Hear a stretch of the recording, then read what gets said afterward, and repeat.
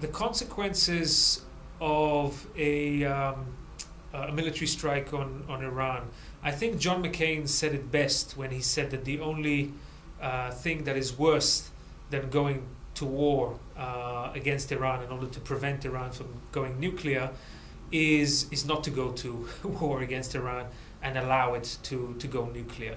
There are no good options here.